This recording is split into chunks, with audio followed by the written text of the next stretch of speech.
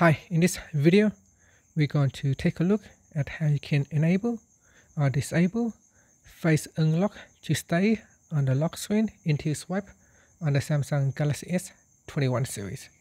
First, tap on the home key to go back to your home screen. Next, we're going to swipe down at the top and tap on the settings icon.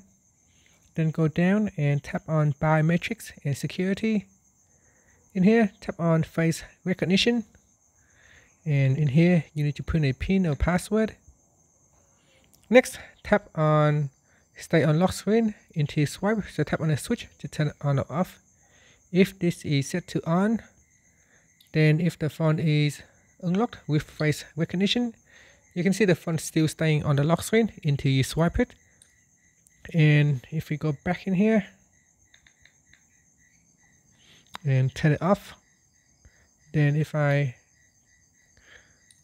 go back into the lock screen and it will try to unlock with face recognition, and then after that it will go directly to the last screen that I'm using. And that's it. Finally, you can tap on the home key to go back to your home screen. Thank you for watching this video.